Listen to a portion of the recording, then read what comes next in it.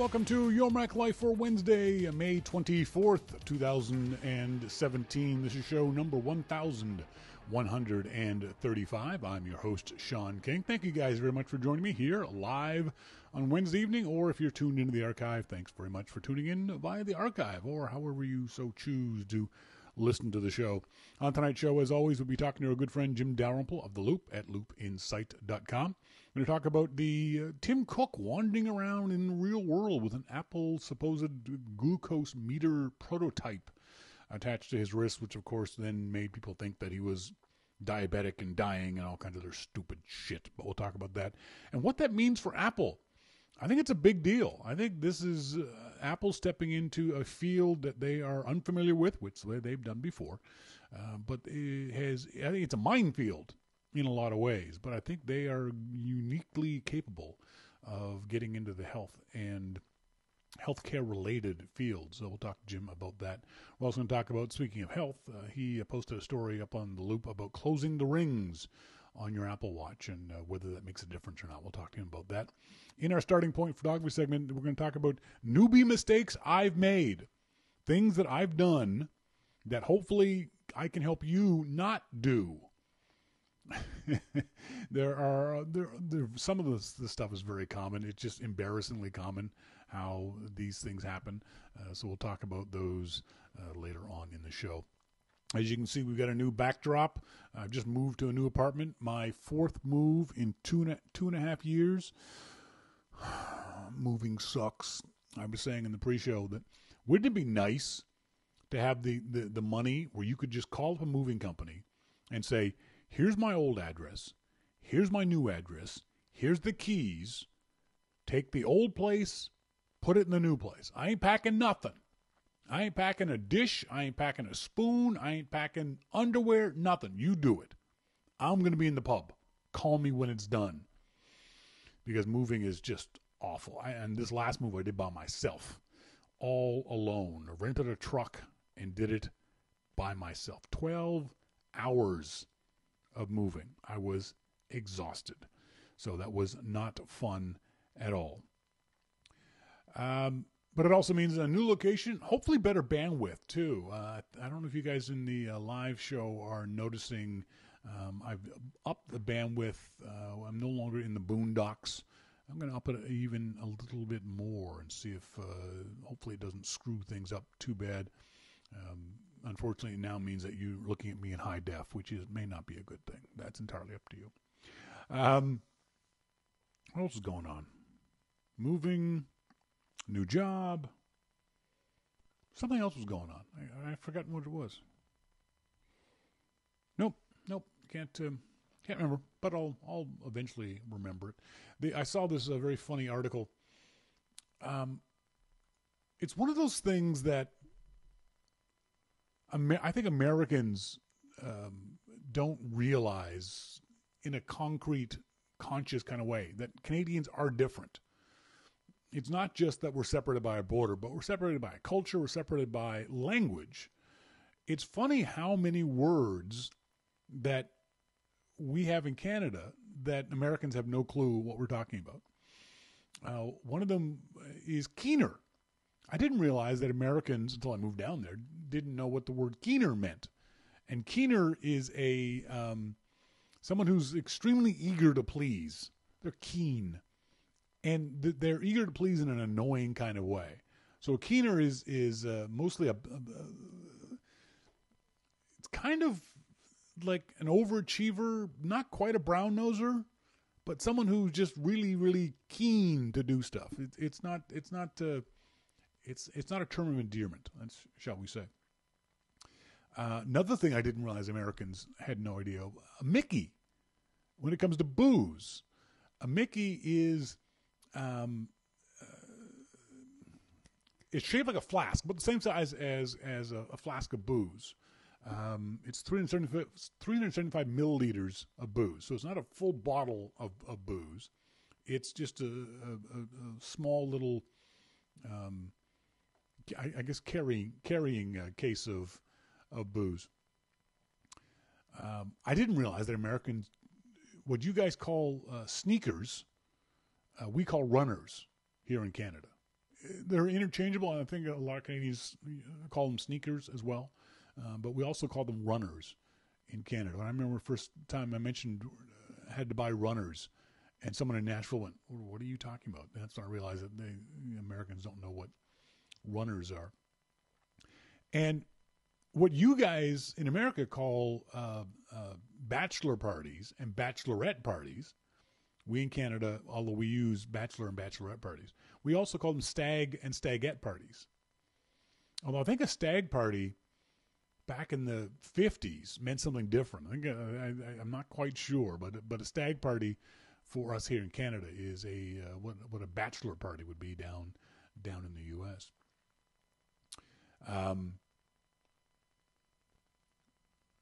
There's a list of a 2-4. Now Americans, you guys call a 2-4 a case of beer, a 12 beer, for some odd reason. But MacMan says we do. In Nashville, down south, people called a case of beer a 2-4, I think. Here in Canada, 2-4 is 24 beer. It's a flat beer. You know how you see cans of beer in the cardboard, the low cardboard box. It's called a flat of beer. It's also called a 2-4 because there's 24 beer in it, which makes perfect sense to me. Those I never liked them as a kid. Those frozen ice treats that they're flavored. They're basically just sugar water, frozen sugar water, called freezies. I don't think you guys call them free. What do Americans call those things? The frozen tubes. Not popsicles. No, not popsicles. These don't have a stick. They're in a plastic wrap. They're usually about 8 inches long, and it's frozen water that's flavored and colored. So it'll be blue and red and green, that kind of stuff. I'll show you the video. Well, it's not video. I'll show you those things. That's what we call freezies in Canada. But Americans don't seem to call them that. It's kind of interesting to see these differences of things that are common between the two countries, and yet still different. That they would have a completely different name to them. This is something definitely Americans don't have, is a toque. A toque is just a little, usually a wool cap. It'll come down to your ears. But it's usually got a design on it. My favorite one has got Hockey Night in Canada on it, but it's called a toque, Toque. I guess Americans would just call it a knit hat for the most part, but in Canada we call it a toque.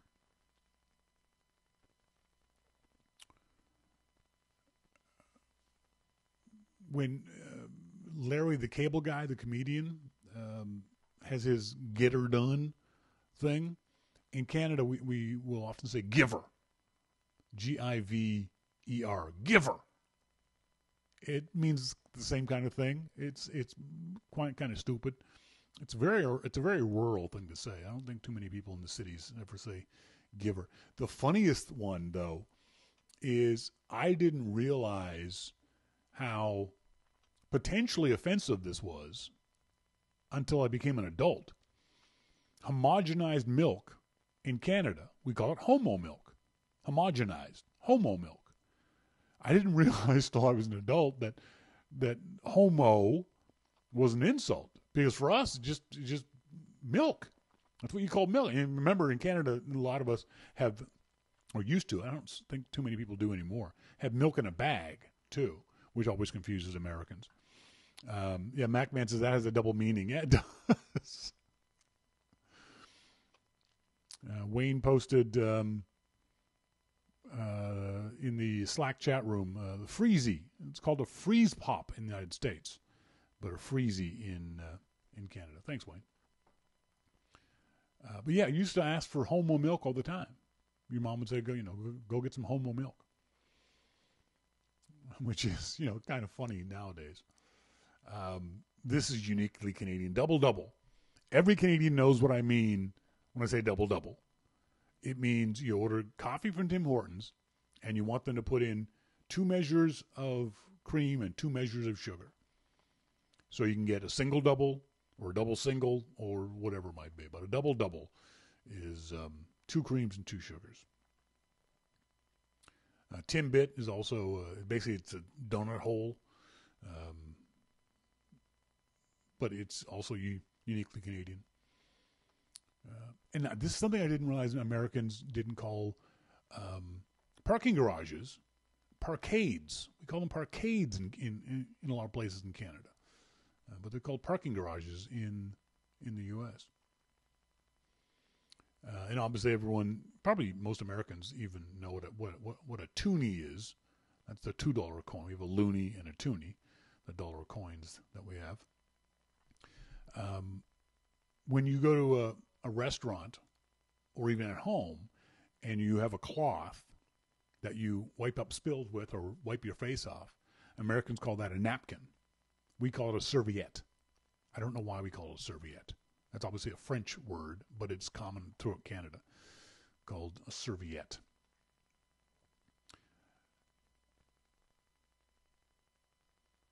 Washroom.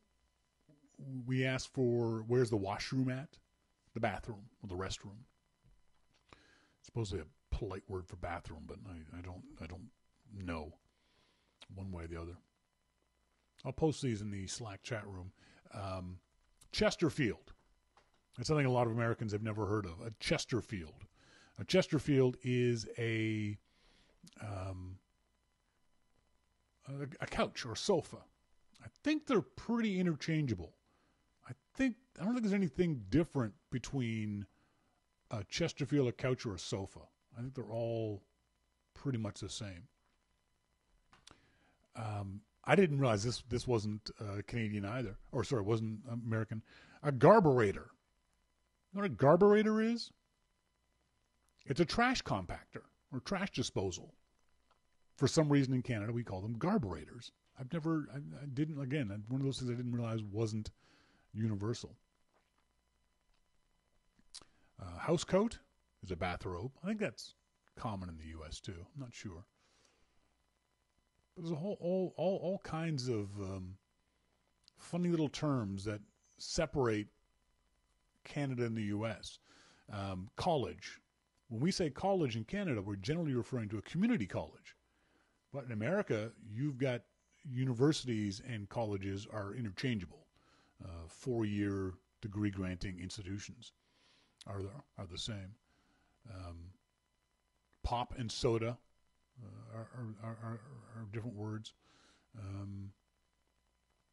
So it's always interesting to see how these two cultures, who are so close together and so reliant on each other in so many ways, can still differentiate each other. Not on purpose, but just from the way these words come about. A lot of our words are French, toque and serviette and things like that. But a lot of words that have the same association in the U.S. have different words in Canada. Again, this stuff always fascinates me. Later on the show, we're going to be talking about newbie photo mistakes that I've made. I'm going to try to help you not make them. But up next, we'll talk to our good friend Jim Dalrymple of The Loop at loopinsight.com about Apple's glucose meter and what that means for the company. All that and much more coming up. This is Your Mac Life.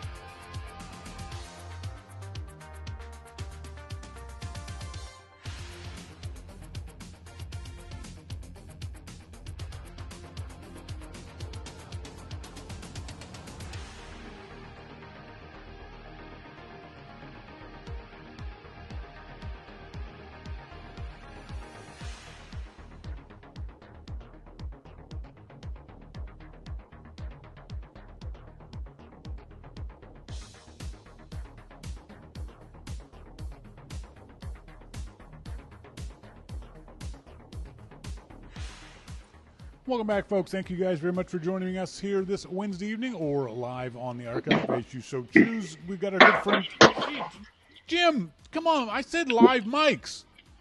What? What? I didn't do anything. You're making noise. I'm not making any noise. You liar. My God. There was a couple of health-related things last week that I wanted to talk to you about. First of all, Tim Cook wandering around out in the real world, supposedly with an Apple glucose meter. This obviously means he has diabetes and going to be dead in 6 months, right? Or, being the CEO, he could just want to test it and see how it works. This is interesting, though. Tim Cook is a smart guy. He knows people pay attention to what he does and how he does it. This was intentional on his part, wasn't it? Oh, of course. You mean letting people know that he had it? Yep, exactly. Oh, of course. So why do you think he did that? Why not? No, I mean, it's going to be one of those nights, is it? No.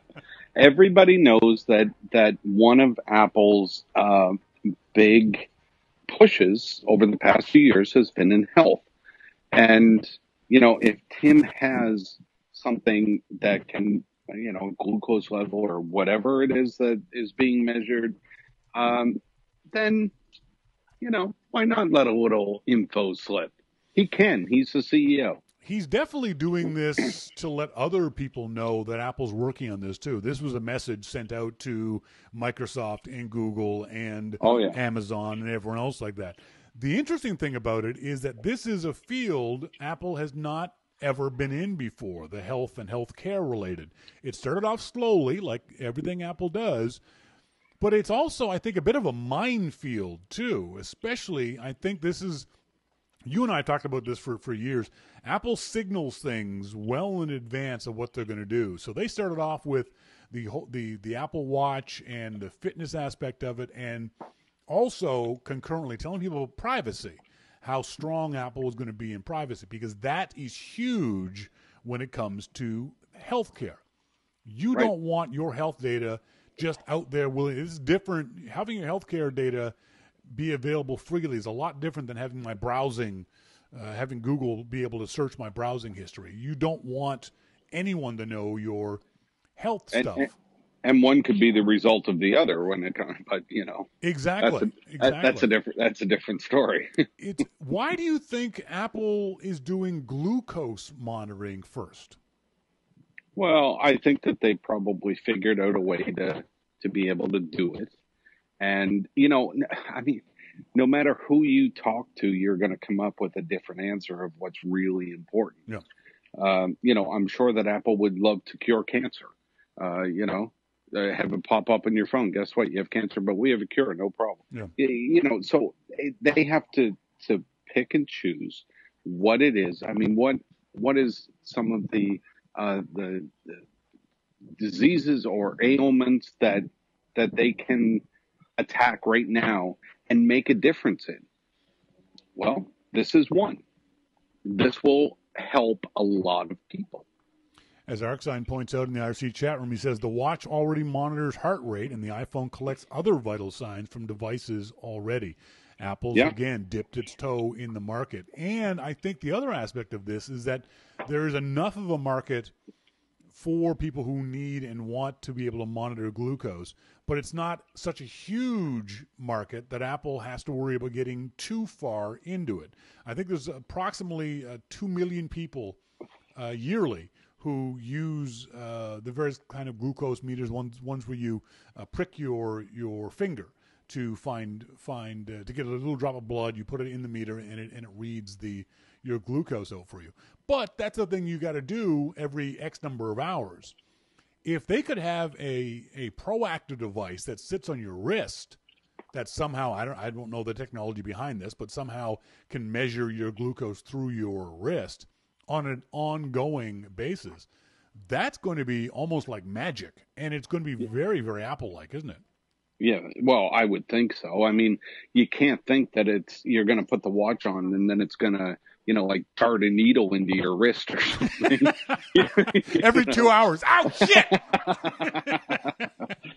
I can't think that's going to happen. You look like you have track marks or something on your, you know. No, that's just my Apple Watch. That's right. I think that may tend to scale back sales a little bit. Just a little bit. You know. But it's the idea that Apple can do this, will do this, is signaling they obviously are going to do this. I think is absolutely fascinating that the methodology or the way they're doing it, the fact that they're letting people know that this is where we're headed. As Monty says in the IRC chat room, that the HIPAA laws here relating to health information are a mess. Apple is smart to go slow into that quagmire. I think that's that's another aspect of this too. Apple knows what kind of hairball they'd be jumping into if they got too involved in this. This is something that can be very personal. Oh, Jesus. Are you recycling beer bottles? No, I'm getting a new one. That this is the kind of data that can stay on your wrist. It doesn't have to go anywhere. You don't need to send this data to a doctor, to a hospital. You can look on your wrist, because every person who needs to track their glucose knows what range their glucose needs to be in. They don't got to consult with a doctor. They don't got to say, hey, my number's 75. What does this mean? They already know. Yep. So Apple's not going to have to get involved in any kind of sending data somewhere else or anything along those lines. I think this is a really interesting and yet still brilliant idea from Apple. But it opens up the door for more tests where you can just sign in and share your data with doctors and things like that. So, there's all kinds of things that Apple can do. And it also is very consistent with the way Apple does things. People somehow seem to think that Apple just jumps into things. But as I said earlier, they signal what they're going to do ahead of time. All you got to do is pay attention and read the tea leaves from 6 months, a year, 18 months ago. And you can see these are the kind of directions that Apple is going in. Yep. I don't think Apple's going to become, per se, a healthcare company. I think they're going to become a healthcare technology company. Not everything, but it's different though. Yeah, because Apple is.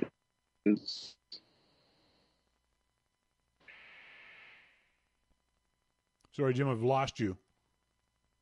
Huh? Still there? All right. I'm here. You said Apple is. Apple is looking for ways for to help doctors help patients. No. They're not looking to be a healthcare company. They're looking to better healthcare, but by providing information and allowing doctors to work with people from all over. That's the type of thing they're doing. So I don't know that they'll be a healthcare company as much as they're being a source between the patient and the doctor. I don't know about that. I think that Apple, at least in these initial early stages, is looking to provide the patient with data. Then the patient decides what to do with that data. Well, yeah, of course. I mean, there's two sides of this, though. Yeah. But look at all of the studies that all of a sudden had, thousands of people signing up for it because of the information that Apple could provide. Yeah. That's helping patients. It's helping doctors. It's helping research studies. It's helping all kinds of things. So, the watch is just one way that Apple can put this information out there for people that want it. The other thing is, too, and this is great for Apple, that means that there's going to be X number more sales of Apple Watches. I think this helps Apple both in a way of helping people, but also helps the company's bottom line. This is a win-win for Apple, and I wonder if other companies are scrambling to develop their own technology along these lines, or do you think this is something that the Samsungs of the world are going to allow Apple to do because it's too hard for them to do? Well, I think that people will try. Yep. I really do. But, you really have to wonder about privacy, and you have to wonder about, what happens to all your data when your Samsung phone burns up. I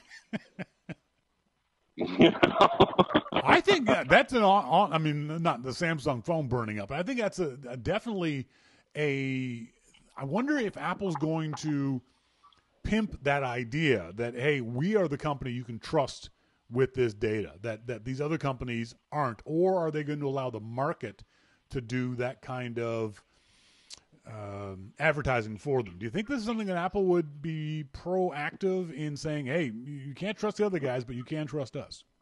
I think that Apple has, so far anyway, has been very, I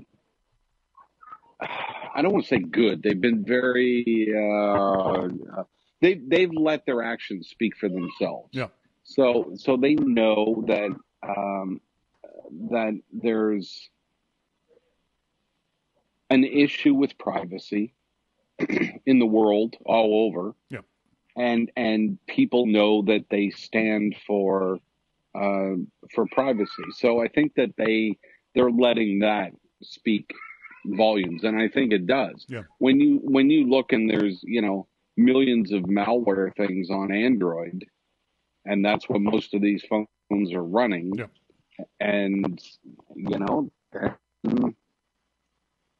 there you go. I think this will significantly increase Apple's reach into the Android market. I think this will be one of those things that it'll be very easy for them to say to potential customers that this is the best thing for you, that you'll be able to do what you need to do and do what you want to do on this device and not on your Android device. I think this is going to be really interesting to watch, to see how Apple pulls this off. As Wayne says in the Slack chat room, they'll have to convince people they're not selling this info to health life insurance companies. I don't know that it'll take that much convincing, though. I think Apple's, as we said before, Apple's done a good job of signaling this. I'm sure there will be some commentary on that, but I don't know that it'll need to be very overt. Well, and that's the thing that Apple has been very good at over the past few years. Yep. Is that your data is safe with us. We're not in the business of selling your stuff like Google is. Yeah, that's right. Google is in the business of selling your information. Yeah. So, Apple has been very clear that that's not their business. Yeah. So, I don't know if it'll take a whole lot to convince people, but Wayne has a good point in the fact if we look at this as I always say that we should, from a consumer standpoint, maybe the consumer just doesn't pay enough attention to that to know, and they'll still be afraid that Apple, so they may have to make a concerted effort for education to say, no, this is your information. Yeah, we don't want it. We don't know what it is. It's encrypted. It's yours. Yeah. Speaking of health-related things, you posted a story on The Loop. It's not just about closing the rings with the Apple Watch. What do you mean by that? Well, I get emails and Twitter questions about the health and fitness all the time. Yeah. And people, I actually got one email after I posted that story from a gentleman that had cancer, and he can't exercise every day. Yeah. So he can't close the rings, and people find that frustrating because they have the Apple Watch and they can't close the rings every day. And, they want to, yeah, but they can't. And some people, they don't have a disease. They're just, overweight. They can't exercise a whole lot each day, but they're trying to do something. And the point that I try and make to all of these people and in the article was it doesn't matter if you close the rings. What matters is, are you doing more now than what you were before? Yeah. So rate yourself against yourself, not against what Apple says. It's great to have that tracking. It's great. If you can only do 15 minutes, well, what were you doing 6 months ago? Nothing? Well, then, you're doing 100% better now than what you were 6 months ago. Yeah. And in a year, you may be doing 30 minutes. And that's even better. But just do something and rate yourself against what you were doing before. Don't worry about closing the rings. If you can close the rings, good for you. But that's not what it's all about. One thing I'm curious about when it comes to the Apple Watch is, I know I've got a little knockoff. It's called a Striv, but I like it. It's not bad. It does what I want it to do. But I set what the number of steps I want to accomplish on a regular basis is. Do you set the ring numbers on the Apple Watch? No.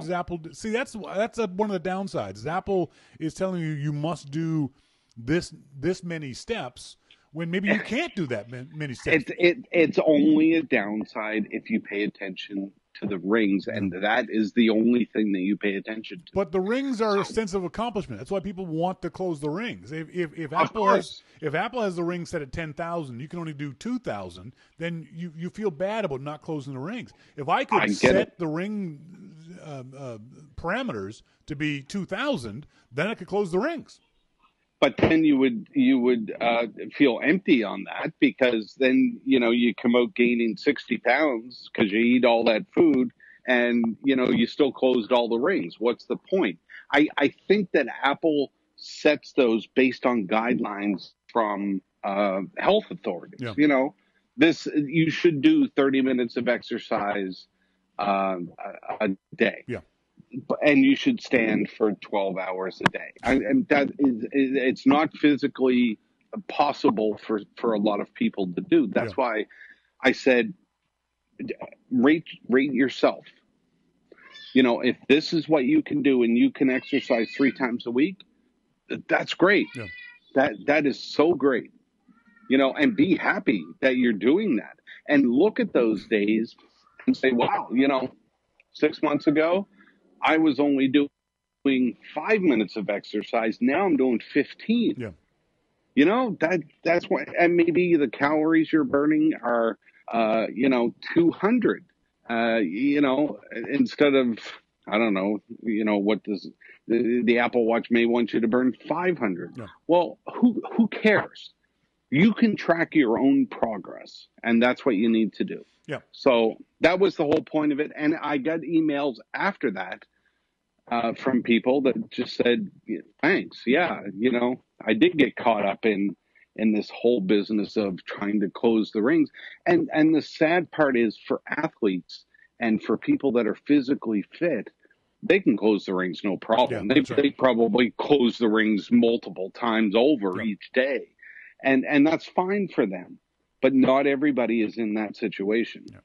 But that's why I say it'd be nice, like I said, on my Striv, I can set the daily goals to be 5,000 steps or 15,000, whatever I want it to be. And then that you're accomplishing it. But you were right.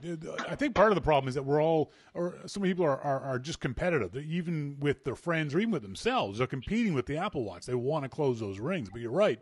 You can't get down. That's one of the problems with exercise in general, is that we have these high expectations of exercise, and if we don't see instant results, and closing the rings is an instant result, then we stop doing that thing instead of just saying, oh well, I didn't close the rings today, tomorrow's a new day, kind of thing. But this happened to me 2 years ago. Yeah. I was so intent on closing the rings and doing better than what I had previously done. And I pushed myself way too hard. Yeah. Yeah. More than what I could physically handle. Yeah. And I injured myself. And I wasn't doing anything really strenuous. I mean, everybody knows I walk and I lift a little, but mostly it's walking. And I actually had a physical injury that put me down. I couldn't walk anymore.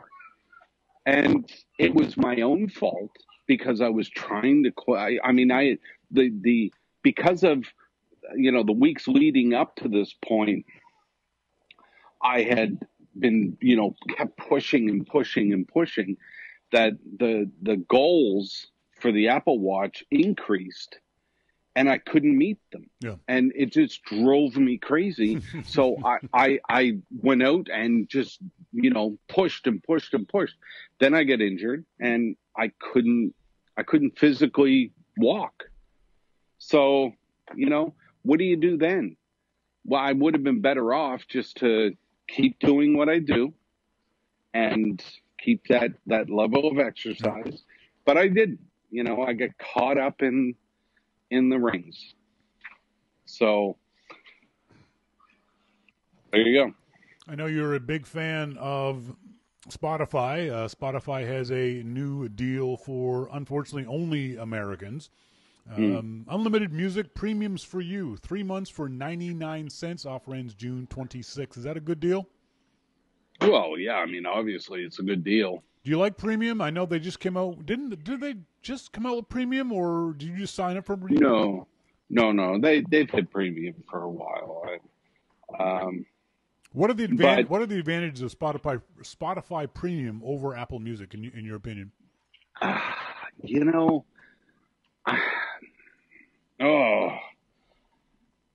I'm these days I'm using Apple Music and Pandora Premium. Really? Okay.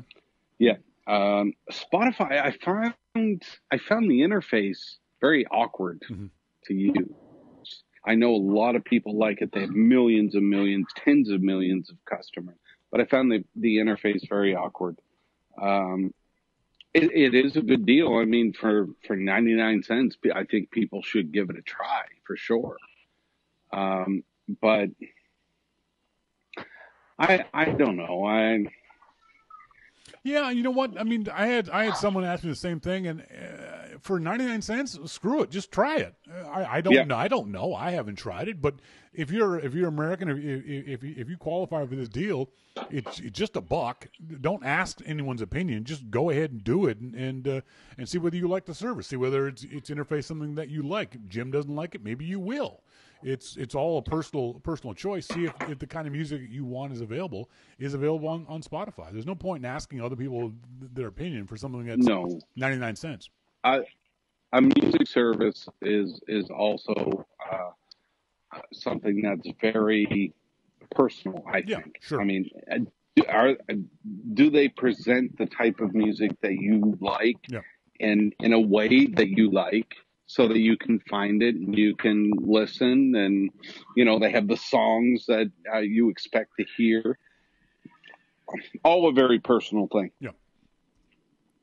I think the best interface right now, even though it has some problems, I think the best interface is Apple Music. Yeah. Apple Music has the best. So, it's a very personal thing, though. I mean, it's like going to watch a movie. Do you like this movie? Is it worth going to see Star Wars Episode 18 because it's $1.99? Well, yeah, maybe, but I'm not a big Star Wars fan, so I don't really care if it was $1.99 or if they paid me $1.99 to go. It really doesn't make any difference to me. To me, it's 2 hours of wasted time. So, Uh-oh. Here we go. Star Wars nerds and we all up in your grill now. Here we go. So, that's the type of thing that it is, really. You posted a story up on the Loop, how to shoot on the iPhone 7, and I gotta take you to task. You say Apple posted a new webpage showing you how to shoot a picture in different situations using the iPhone 7. This is a page I will definitely use. Have you, Jim? Have you learned anything from that iPhone 7 page? After I wrote that, I realized that it doesn't matter. I'm not going to be able to shoot anyway. So I will just keep taking the blurry pictures that I normally take. You are determined to not be a good photographer, aren't you? You would have to think that I am actually making a concerted effort to not be a good photographer. Exactly. Right now, it's just you're doing that out of spite. I know. Just sheer stubbornness on your part.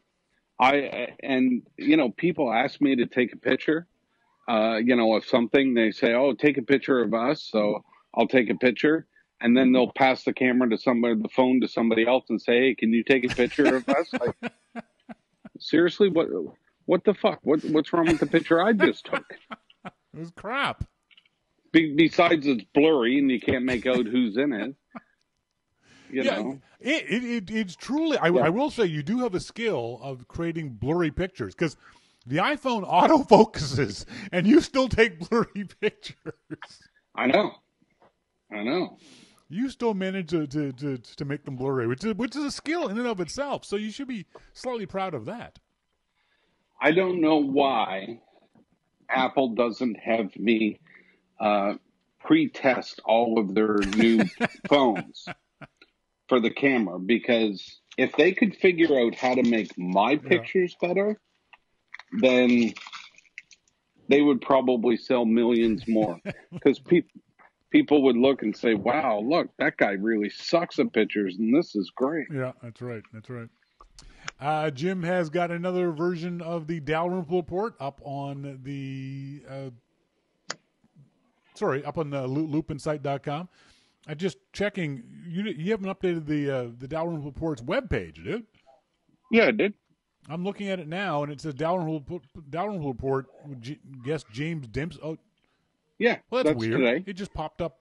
Okay. Anyway, Dalrymple report with guest James Dempsey talking about singing and WWDC coming up in it's just a week away or 2 weeks away, isn't it? Yeah. It's crazy. It's going to be a very interesting WWDC, and I'm sure you're going to have a lot of fun. Don't forget, if you're going to WWDC, have you started giving out tickets to Beard Bash yet? No, tickets go out tomorrow. Okay, all right. And folks, can they still email you, or are all the tickets spoken for? No.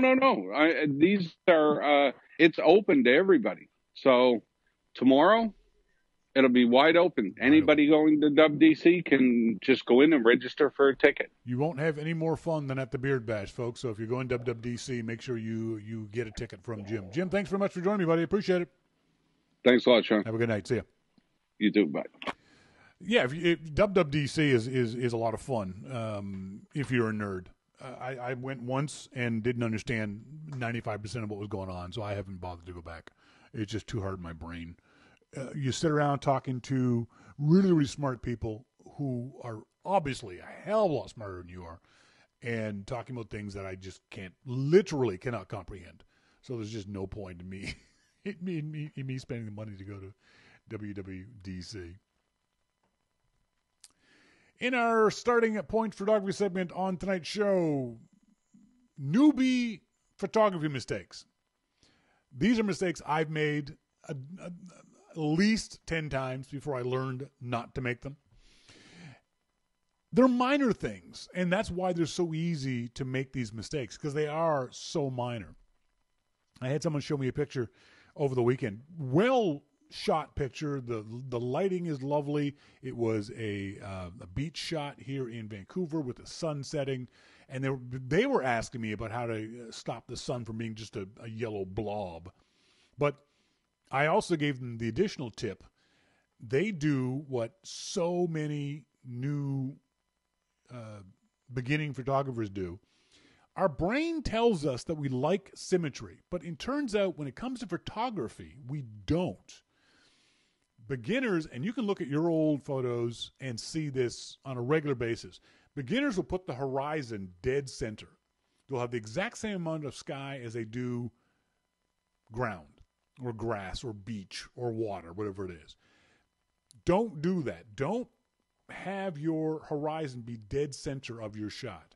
All you have to do is when you frame the shot up, when you see the thing that you like, just either raise your camera up or tilt your camera down. Just do something to get more sky than ground or more ground than sky, whichever one is more interesting. If the sky is more interesting, the clouds are really cool, get more sky in there. If the ground or the water is really cool, get more ground or water in there. Just don't have your horizon be dead center across the frame. One thing you can do on your iPhone is turn on your grid. I always recommend folks do this. I've got the grid turned on my phone all the time, even though I'm nominally a professional photographer. My grid is on all the time because it gives me a little reminder that I don't want to put things in dead center of my photos. So just tilt your camera or raise your camera up or down to get that horizon out of the dead center. It just doesn't look good. You think it does, you think it should, but in fact, it really, really doesn't. One of the other things, and this is a very subjective. As I've always said, photography is a subjective thing. So you may look at this a different way than me. It's don't take boring pictures. And what I mean by that is find something in the shot you're about to take that's interesting to you or to somebody else. Don't take a picture just because you think you should take a picture. Don't take a picture just because the light is good, so you take a picture of that tree. Well, is it an interesting tree? What is there about the tree that attracts you? What is it about the color of that thing that attracts you? Make the picture interesting. Make it so that someone will react to your picture. We all remember we were kids and Grandma brought out that photo album. And you flip through the photo album as fast as you could because the photos were boring. And every now and then you'd stop at one photo and go, Grandma, what's that? Or who's that? Or something attracted your attention to that photo. And that's the key. That's what you want to shoot for in your... And now you won't get it every single time, but that's your goal when you shoot images from now on, is you want someone to ask you about the image. Where was it? What is it? Who is it? Something that attracts their attention to your photo and makes it a non-dull photo. So look for ways to not make your photos dull, whether that be color or composition or a sense of movement or something. Try to look for interesting things in the photograph. We were just talking to Jim about focus. Remember, on your iPhone, you can choose what's in focus. It's a simple matter of before you push the shutter button, just tap on the thing. Whatever it is in the shot that you see on your screen, whatever you see on your screen that you think is interesting, tap on it. Because that will make that thing in focus. So you look at, and it also helps with a previous shot too. You're looking to find something that's interesting in the shot. And when you find an interesting thing, you tap on it, and that gives focus to the image. It doesn't, because what happens with cameras is a camera doesn't know what's interesting. All a camera knows is what you're pointing at it. So, for example, say you're shooting a flower, and there's one flower that's further away than the other flower. Well, the camera is going to focus on the closest flower. Almost all cameras will do that. They'll focus on the closest thing. Maybe the closest flower isn't the flower you wanted to shoot. Maybe the closest flower isn't the most interesting flower. Maybe the back flower is. It also gives you the advantage of now your back flower, once you tap on it, will be in focus and the front flower will be out of focus. And that's a nice little creative way of looking at the shot. It also gives you a sense of depth. When objects in front are out of focus and objects in the background are in focus, there's almost a 3D sense. Remember, photography is a 2D representation of 3D space. So you're always trying to find a way to add depth to your photos. And one way of doing that is by having elements either in the foreground or in the background be out of focus. It gives that sense of depth. So look for them. When you find the interesting thing, tap on the screen and make it in focus. If you're using a DSLR, when you holding your DSLR and you half press the shutter and you see the focus points light up in your viewfinder, pay particular attention of where those focus points are being lit up. Quite often, it may not be on the thing that you want to be in focus. Don't just stab at the shutter button. Half press, note what is being lit up in your focus points, and decide if that's what you want in focus. So on the iPhone, you tap on the screen to create the focus. And on a DSLR, when you half press, the camera will tell you what it thinks is going to be in focus. And now you can decide whether or not that's what you actually want to be in focus in the shot. I have an issue that I say it jokingly, but it might be true. I think my eyes are on crooked. Every shot I take with my DSLR is just slightly, like 4 degrees tilted. It's just a little bit of tilt to it. And that can be fixed in Photoshop or in your favorite image editing app, in Lightroom. All kinds of apps will allow you to straighten those lines out when it comes to horizon lines. But it's very, very strange. I've noticed this in all my shots. I don't know. I've tried. I'm sure I'm holding the camera right, but I think maybe I'm tilting the camera a little bit to the left, and it gives that little 4-degree tilt to my shots. But keep that in mind as you're looking for images, and when there's lines across your image, you want to make sure that those lines are straight. Another temptation that, as a new user, I did a lot was overprocessing, was bringing my images into Lightroom, or back in the day in Aperture or Photoshop, whatever it might be, and adding too much stuff to it and really making it look strange. Now, if you're creating art, that's different. But if you're just recreating an image that you saw on the beach or while being a tourist, don't use too much processing. One of the things that happens, I've noticed this on my phone, is when I use post-processing apps on the phone, what looks good on the phone doesn't look as good on Twitter or Facebook. So what I tend to do is I'll do my edits on the phone or on the iPad and then just dial it back 10, 15, 20%. I'll get it to where I think it looks good, and then I'll take it down a notch. Because I think part of it is the screen of the iPhone. Also the size. The image isn't as big as I see it on my computer screen. So don't post-process too much for your images. One of the other common mistakes that I know I made a million times when I was a new shooter. ArcSign, so hang on. ArcSign says, HDR, I leave that on all the time. What does it do wrong? Nothing on the iPhone. HDR is very good on the iPhone. HDR is high dynamic range. I leave mine on all the time.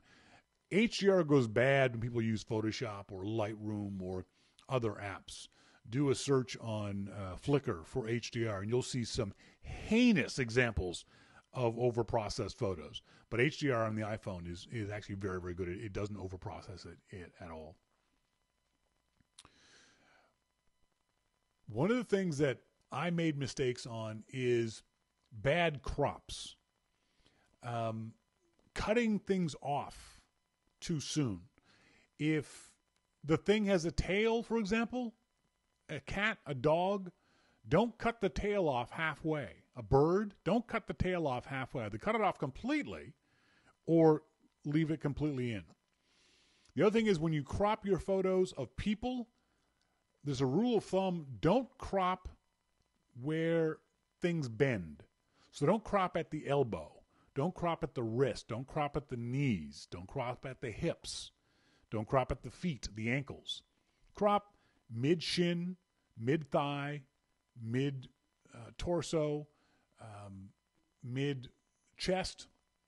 Don't crop at the neck or the elbows or the wrists, things like that. So keep that in mind as you're shooting, but also as you're post-processing and editing your shots. Don't crop off things, areas of bodies that bend. What's the other? One of the things oh man. The nice folks at Epson, this is many years ago, when we were living in Connecticut, Epson invited me down to come see their new photo scanners. And they did the typical press tour type stuff. They schmooze you. And one of the things they did was took us to the Empire State Building. And so I'm shooting at night. I'm shooting handheld on the Empire State Building. So I increase my ISO. Remember, ISO increases the light sensitivity of your sensor. So when you're shooting in the dark, handheld, you need to sometimes increase your ISO. And I increased my ISO to like 3200 to get the shots of New York City that I wanted. So we come down off the Empire State Building. We go to dinner with the folks from Epson and a bunch of other media folks. We have drinks. We have a great time. The next morning, we're going on a boat trip around the typical around the Brooklyn Bridge and Ellis Island and Statue of Liberty. So we're on the boat. I'm taking pictures. Got some great shots of the Brooklyn Bridge. Some amazing shots of the Statue of Liberty. I'd never been that close in a boat in the Statue of Liberty. And I really liked the shots. I really liked the way they looked on the camera. I get home that night. I bring all the shots into my photo editing app, and they are shit. Every single one of them. Every shot of the Brooklyn Bridge, every shot of Ellis Island, every shot of the Statue of Liberty. Why? Because I left my ISO at 3200 from the night before. You got to learn when you... what I do now is before I go out and shoot, the morning before I go out and shoot, I go through all my settings and neutralize them. Make my ISO 100. Make my f-stop 8. Make my shutter speed 200. Make sure everything is set to a neutral setting. Or if I know what I'm going to be shooting, so if I'm going to go down to the horse track and shoot horses running by, I'll put my shutter speed at 2000. I'll put my f-stop at 4. I'll put my ISO at 200. So that way my camera is ready to shoot that. So think about what you're going to shoot and set your camera up for that shot. Don't leave your camera settings, the nighttime settings, and shoot in the daytime. Trust me, they won't look good, and you can't fix them. The noise level at that level was so high, there wasn't anything I could do to fix the shots. It was so upsetting that I'd been that close to the Eiffel Tower, the Statue of Liberty, and yet still didn't get any of those shots. What are some of the mistakes that you guys have made in the past? Battery is a typical one. I always charge my batteries the night before I go on a shoot because I have gone out and lost battery power after 20 shots. I always make sure my camera cards are reformatted, and I've got a backup camera, at least one backup card on me, and I generally got 4 or 5 backup cards, but I also reformat the cards before I go out the next day. Make a mental inventory of the things you're going to need on the shoot and make sure you've put those out on the kitchen table or put them in the camera bag ahead of time. Monty says, not having lens cleaning cloths with me, that's a big thing. You should always go to any optical store. Actually, you can probably get them at your local drugstore, 5 for a couple of bucks. And I put them in all my pockets. I've got them in both pockets of my motorcycle jacket. I've got them in my camera bag. I've got them all over the place. I've probably got 10 with me at all times. And the other thing is, clean those lenses before you go shooting too. At night, the night before I am planning on going on a shoot, I charge the batteries. I give all my lenses a good cleaning, and I give the lens cap a good cleaning too. Because no point in cleaning your lens if you then put a dirty lens cap on top of that lens. So I brush those off too. So think about what you're going to be shooting and how you're going to be shooting it, and use that as a guideline for what you need to bring with you on your shoots. Send me emails to Shawn at yourmaclifeshow.com if you want to tell me your newbie mistakes, your horror stories. I'm always happy to hear how people have screwed up like I have. It's a common question from Pat. Which one is better, Nikon or camera? Nikon or Canon? Doesn't matter. If you're a beginner, it doesn't matter. For the most part, if you're a pro, it doesn't matter. Both Nikon and Canon make great cameras, except for mirrorless. They make great DSLRs. It doesn't matter which one you buy. As a beginner, it makes no difference. Neither is better than the other overall. One may be able to do one thing better than the other. One may be a little faster in this situation or might have a little bit better ISO in this situation, but overall, as a beginner, it's not going to matter. I know pros who will switch Nikon and Canon every year. Whenever Canon brings out a new camera, they'll sell all the Nikon gear and buy new Canon gear. And whenever Nikon brings out a new camera, they'll sell their Canon gear and buy new Nikon stuff.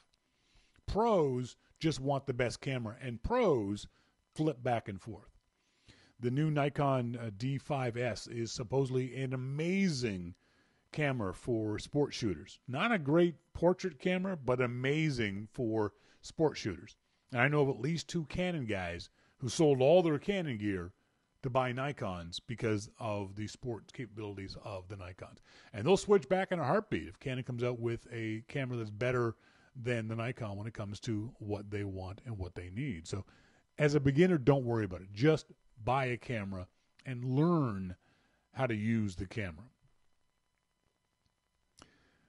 From James McGinnis, is the difference between a DSLR and a phone's camera decreasing now? It's decreasing, but not a lot. Not so much that if you want to be a serious photographer, that I would say you can shoot just with the iPhone. If you shoot in perfect conditions all the time, your iPhone is a very, very good camera. You can just go to the iPhone Photography Awards website and see some beautiful, beautiful images. Images that you wouldn't know were shot on an iPhone. But the iPhone performance envelope, that range of where it shoots really good shots, is a great deal smaller than a DSLR, even a mid-range DSLR. Speaking of range, the iPhone's dynamic range is not as high as a DSLR. The sensor on the iPhone is not as big and not as good as a dedicated DSLR.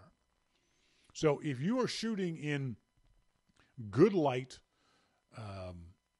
subjects that aren't moving, things that the iPhone is good at taking pictures of, then shoot with the iPhone. You'll get great shots with the iPhone.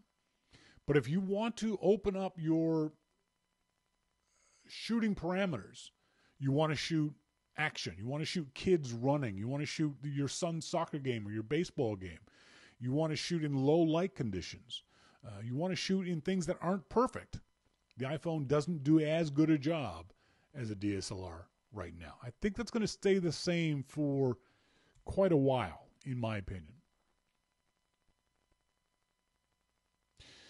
Why should I buy a DSLR camera if I have to change lenses every now and then? This is from Michael Johnson. Well, Michael, you change lenses in order to get specific shots. So you are out in a perfect example. I went whale watching last summer, and the camera I shoot with, the Nikon D600, is a very, very good camera. The lens I shoot with, generally an 18 to 85, is a very, very good lens. But for shooting whale watching, whales that are 200 meters away, not so good. I need a zoom lens. I need a lens that will get me closer to those whales. So that's why I would switch lenses. The reverse is true. A 200 millimeter lens doesn't do me any good when I want to shoot portraits of friends or street photography, because I want a smaller lens, a less obtrusive lens. Say you wanted to shoot in low light conditions. The Nikon D50, the with f1.8 aperture, is really, really good in low light conditions. It's not so good for taking pictures of landscapes. So when you get more specific in your photography, when you start thinking, I want to shoot wildlife, or I want to shoot sports, or I want to shoot street life, or I want to shoot portraits, that's when you start using better tools for the job. Use specific tools for the job. And that's why you switch lenses on a camera. Michael Coolis in Richmond, Illinois. Hi, Shawn. I was wondering if you had any DSLR photography advice for someone with a vision issue. I've recently been diagnosed with photophobia, light sensitivity, caused by a recent eye injury. To combat the sensitivity, I wear a tinted prescription lens in gray, and it's about a neutral density 6. I cannot easily take the glasses off to get the shot, as it will aggravate the condition and causes me to tear up and close the damaged eye. Worst part, it's my dominant eye that's got the injury. I'm having issues seeing through the viewfinder as well as the LCD screen after the picture is taken. I'm shooting with a Nikon D80 in RAW, and I know some can be done in the digital darkroom, but was wondering if you had any tips for photographers that had vision issues or impairments. One of the things you can do, Mike, is, I don't know if this is going to help, but on your D80, you can increase and decrease the brightness of your LCD viewfinder. Now, you may not be able to increase it enough or decrease it enough to make a difference. The problem is, photography is about seeing light. And unfortunately, if you have a light sensitivity because of an injury, you can't see the light. You say that the injury is in your dominant eye. I don't know if the injury is going to heal. I don't know if it's permanent. But one thing you do is practice shooting with the non-dominant eye. And if that one can see better, practice looking at it from the other eye. I don't know much about other issues because photography by its nature is visual. I don't know if there's a whole lot that can be done in your situation, but if anyone's got any ideas, ArcSign's got a great point. Maybe an iPad would be a good choice with a huge screen, possibly. One thing you can do is use a remote on your D80 that will send the pictures to your iPhone. I've used Cam Ranger and Cam Finder. The problem with that is it's a little kludgy in that it'd be hard to shoot on the DSLR and then look at the photos on the iPad. You could set the camera up on a tripod and using one of these wireless tethering things, look at the iPad and take the picture from the iPad. That might be a solution for you too. If you're interested in that, let me know, and I'll send you some more information about the wireless tethering tools that I've used. Will that work with a D80? It's a D50 era camera. Yeah, that might be an issue. Although I think because it's wireless on the device, as long as he has the connections, the D80 can attach to the cam finder, because the cam finder creates its own wireless base station, basically. Its own wireless internet. Not internet, local net. So possibly the D80 could do that. But Mike, send me some more information. Hopefully this is just a temporary thing and you're going to get better soon.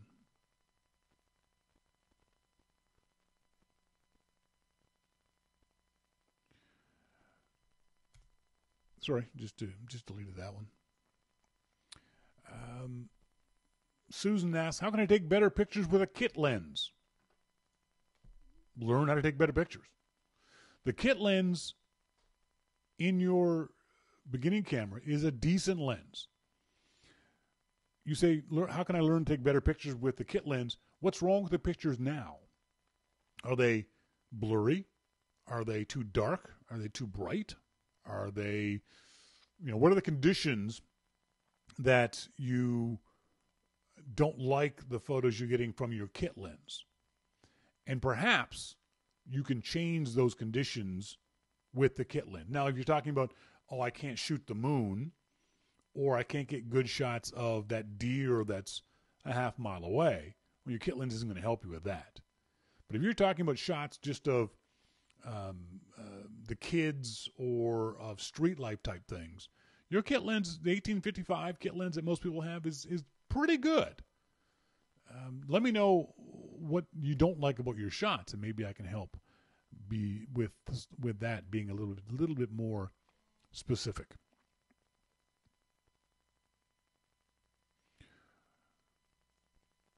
Our good friend Lauren, who had a birthday just a couple of days ago, said, on the show, you and Jim were talking about Windows 10s being a walled garden and people paying for the ability to install items from the web. You brought up the idea of Apple implementing something like this, but Apple already has this. They simply don't charge for it. If I'm not mistaken, out of the box, you can only install things from the App Store on a Mac. You don't have to pay for the ability to install other things, but you do need to go into your security settings and enable it. Most of us geeks forget because the first time we installed something from the web, we changed the setting and never thought about it again. But the average user only ever installs from the App Store. Just a thought it was worth pointing out, Lauren. Thanks, Lauren. That's a good point. You're right. I hadn't thought of it either.